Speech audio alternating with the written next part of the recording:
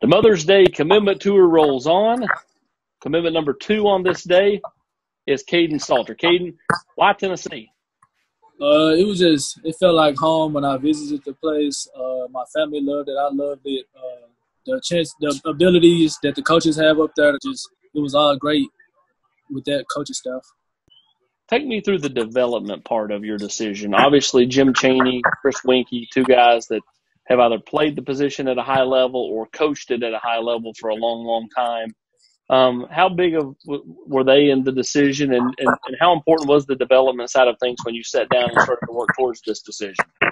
That was real big, being able to be getting coached by some recent NFL players, of course, a Heisman Trophy winner, preparing me for the next stage to make it to the NFL. That was a real big thing.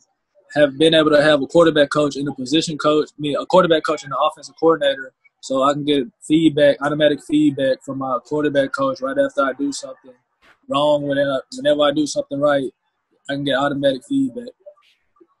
All right, so when our Sam Spiegelman sat down with you on Zoom a week or 2 ago, you told him that your mom wanted you at Tennessee. Yes, You're doing this decision on Mother's Day. So, it was kind of a giveaway. How important was your mom in the decision, and just how at peace is she with knowing her baby's going to be going that far away from home? My mom, it was big in the decision. Of course, it was a family decision, but I chose Tennessee because of me. I loved it when I went down on a visit. I loved that I was able to watch them practice. I loved the beautiful campus, of course. Being able to play in the SEC at that big stage with that coaching staff, that was real big. My dad loved it. My mom loved it. The whole family loved it. Just felt like home when I went down. Just all of that was great. Sometimes we talk about, you see the timing is just right in things. The timing was kind of perfect in your recruitment with Tennessee. You got up here. You were able to finish your visit right as, the COVID stuff started to happen and all the dead periods began.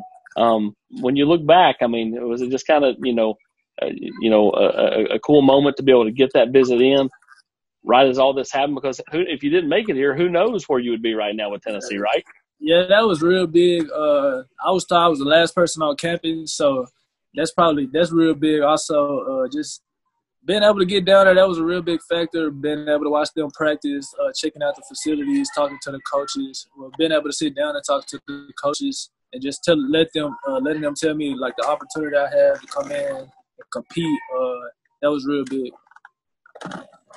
Let's talk about your game a little bit.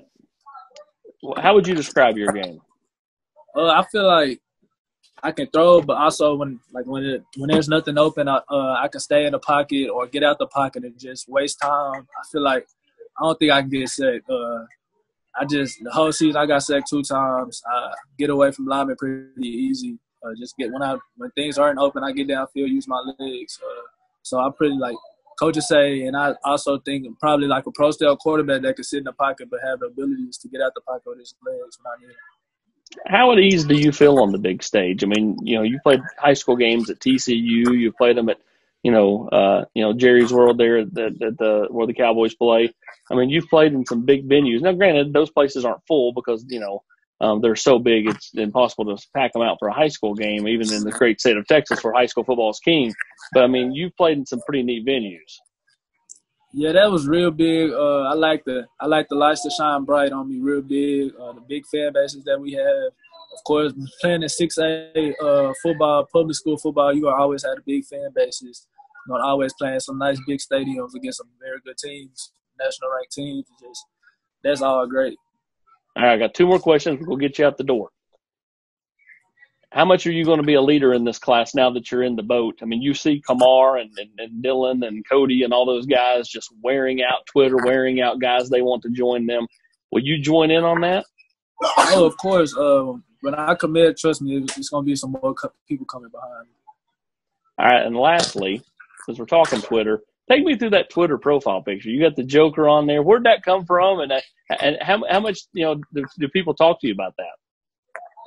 People ask me that all the time. One day I was at home, I was bored, just looking up things, and I was scrolling down Twitter. I seen everybody had pictures, like their football pictures and things like that. I feel like changing it because I like to be different.